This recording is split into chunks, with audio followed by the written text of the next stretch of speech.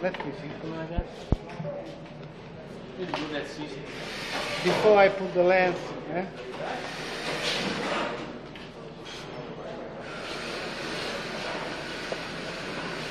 Begin rehearsal.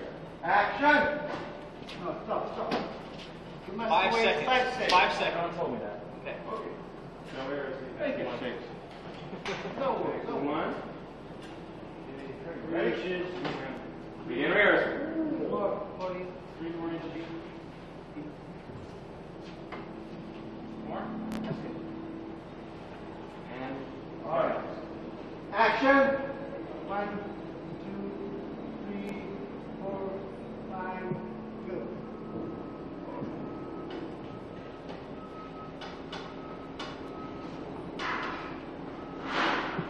Okay, action. All right, multiple ridge line, running in axial. Right.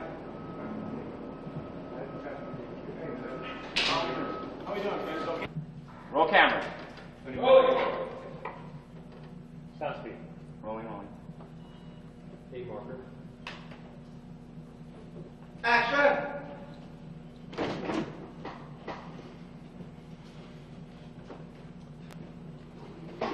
Great, what's going on out there? We're under fire from remote control laser launchers. They're triangulating the mag shield. And cut it. Where cut? Another one? Another one? One more. I'm going to check the monitor.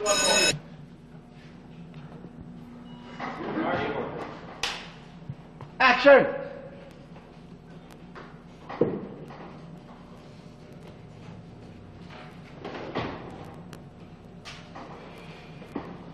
Drake, what the hell's going on? We're under fire from remote control laser launchers. They're triangulating the mag shield. Hang on, Stumpy. And cut it. Where cut?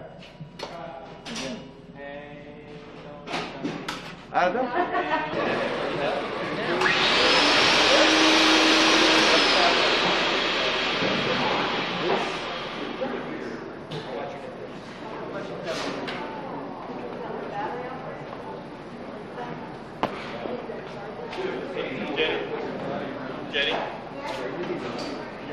Yeah, that's right. Go up and top that stuff.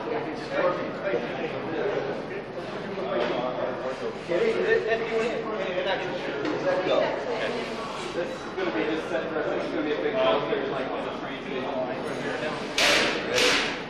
Fine. You done?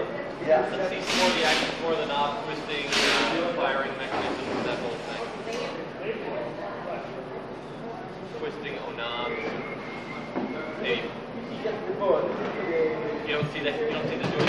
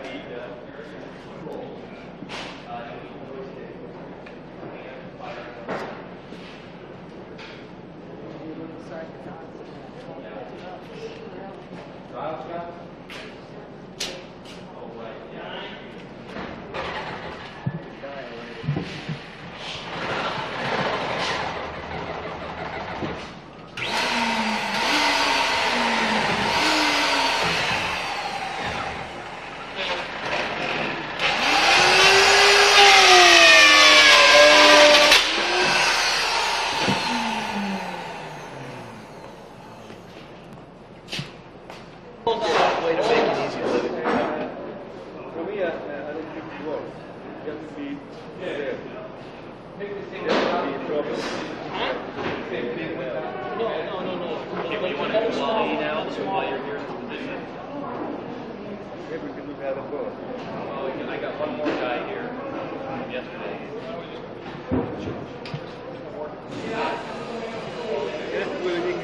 You don't want to do the joystick bit first? We're going to have to move the camera.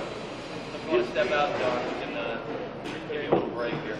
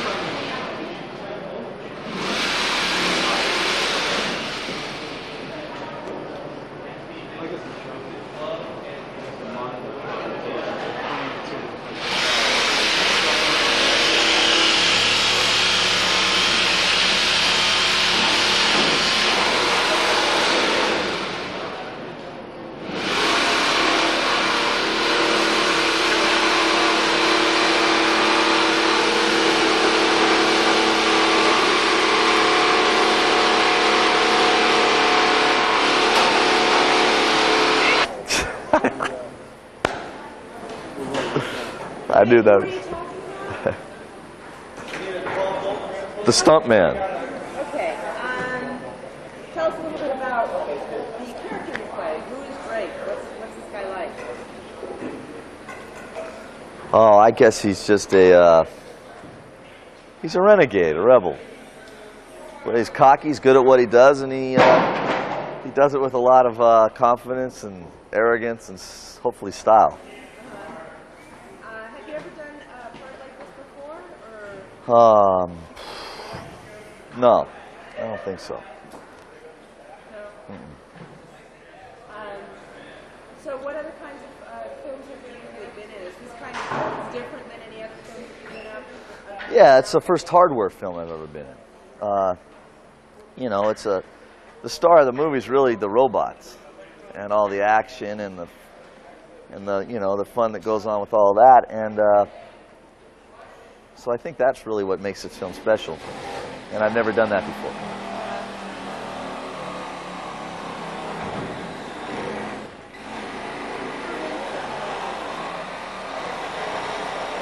They're building the set for the Puppet Master 4 over here.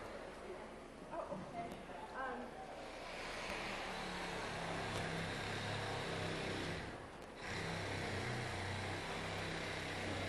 This always happens. Always. All right. Okay, so, but besides, you were mentioning to me that you also write. What scripts? What scripts have I written? Well, the most famous one is Harley Davidson, the Marlboro Man. That's my first original script I wrote that was produced. And other than that, I rewrote scripts that were never made.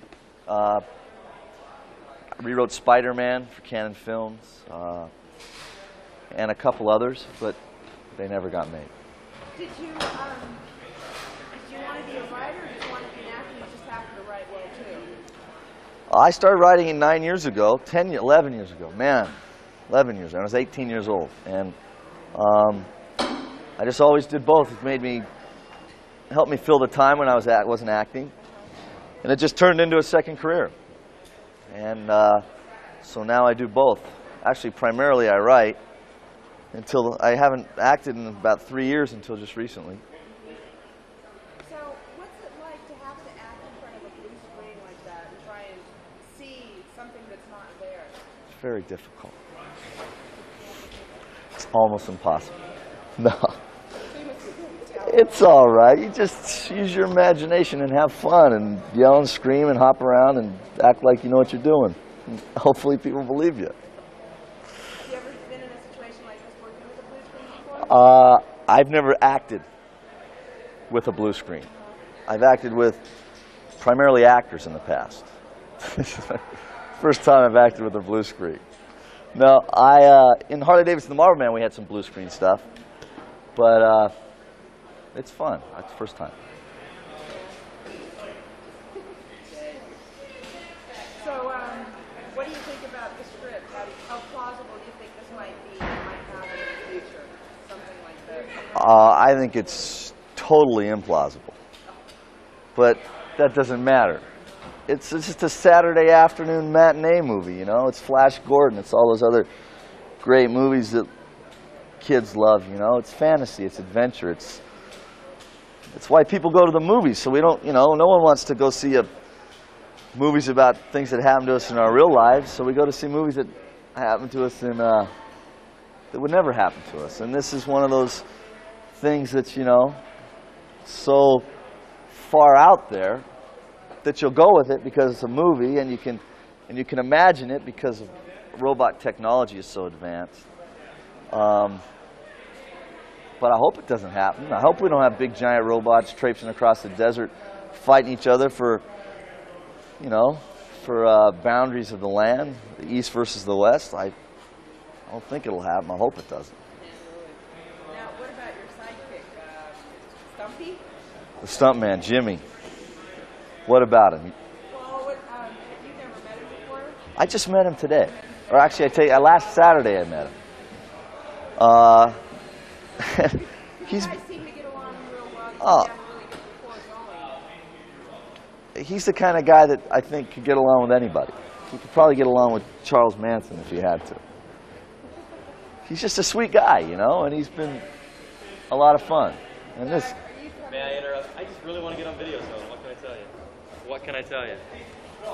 You're released. Thank you very much. Have a good evening. I'm done. And you're done. You can continue your interview, and we'll sign you out as soon as you're done. Beautiful. Okay, thanks. All right. We'll get your call time for you. Wayne will sign you out. All right. Okay? Don, your glasses are in the production office, Pete's office. All right. Okay, so 'cause I'm just going to be out here. So Okay. Mechanic All right. Are you done for the day? So we can continue. Oh, busy life for now. How do you like acting? I love acting. It's like a job, you know. There's a famous saying, and I forget who said it. It's a tough way to make an easy living. It's a lot of fun. You get to meet a lot of different people. You get to be a kid and play. And hopefully, if you're lucky, one time in your career you get to do something that you feel is creatively satisfying. Or you get to perform a part, or you bring some kind of a... I can't even hear what I'm saying.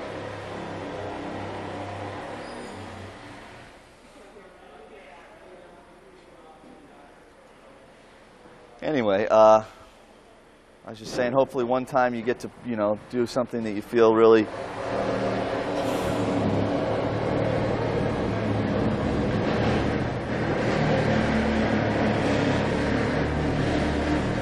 These guys are installing a Blaupunk stereo over there into the...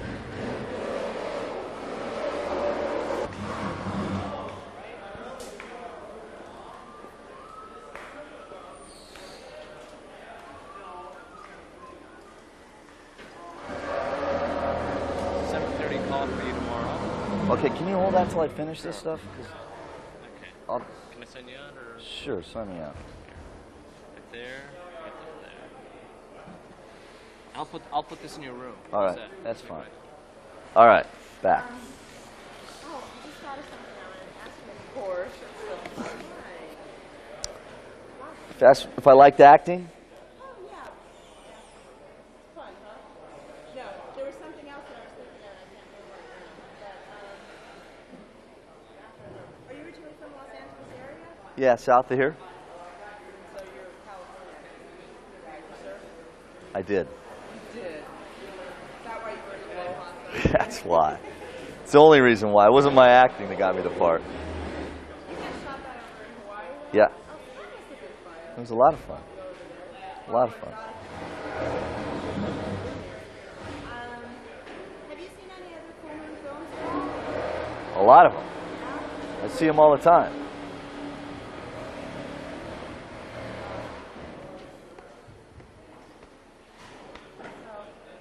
Okay. I think that's good for now.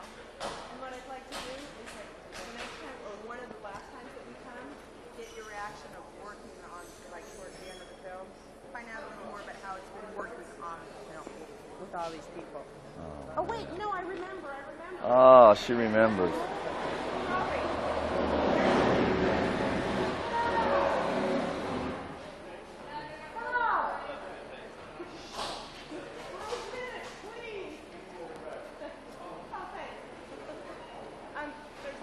There's a lot of Italians working on the crew here.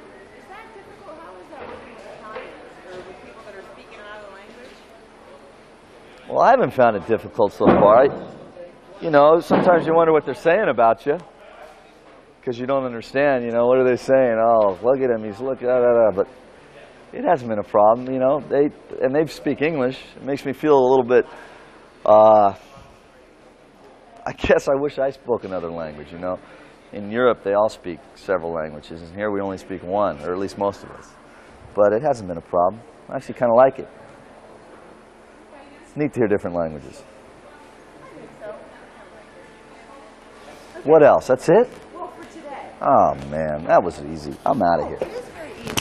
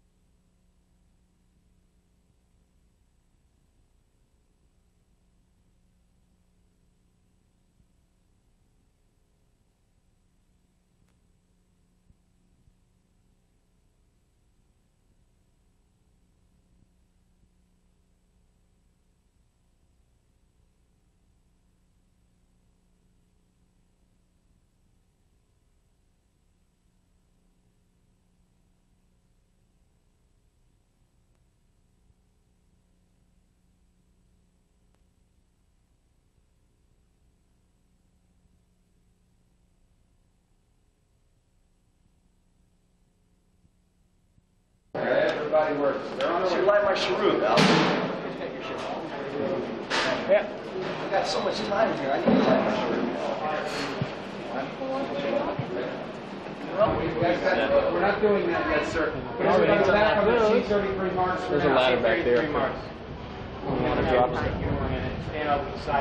Did you know that he worked for John Huston? I know that. We're from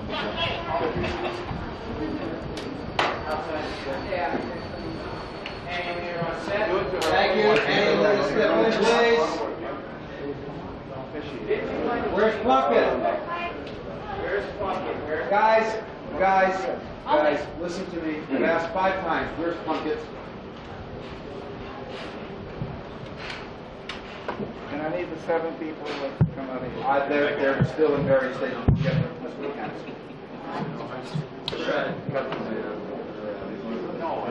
Shh. Settle in. Quiet. We're still waiting on Plunkett. Kevin.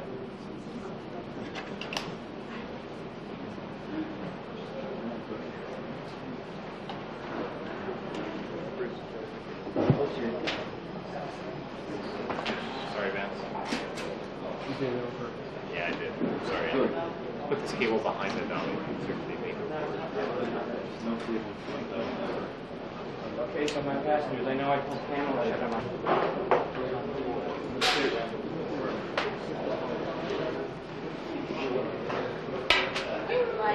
Guys, we must never let this happen ever again. Next time, hold it for him, Ron. Thank you. come nobody's ready? I mean, they've had all morning to get ready. Here she is. Sorry. There's Pam, and there's that's good. Hi, sweetheart. Hi there.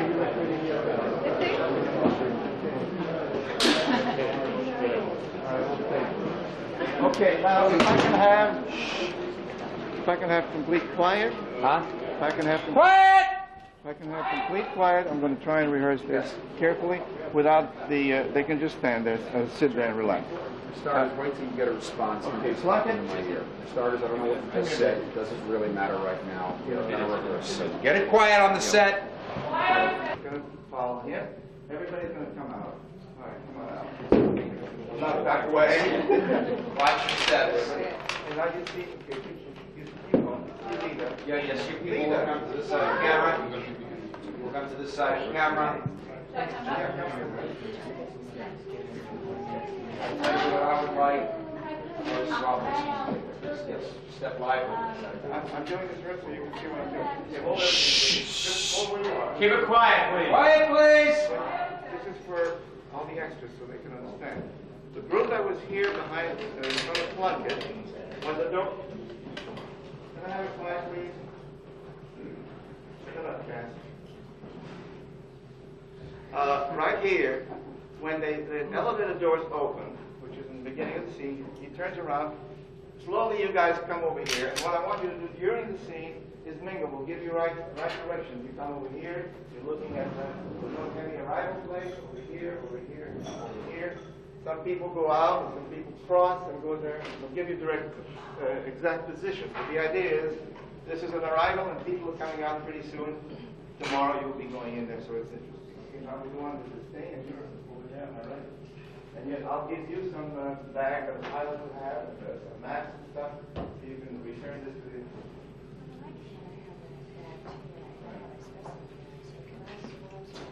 You're watching this.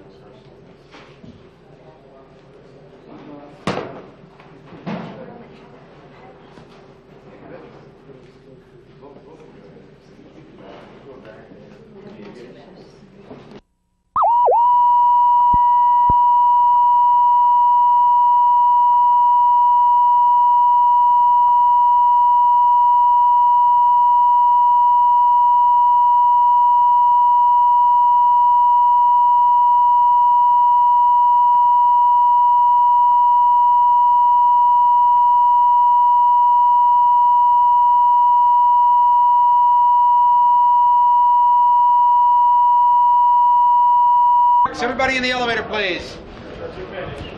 Stand by quickly. We'll print this and go to lunch. Come on, guys. In the elevator. Get it down and go eat. Come on, guys. Everybody on their marks. Get it down and go eat.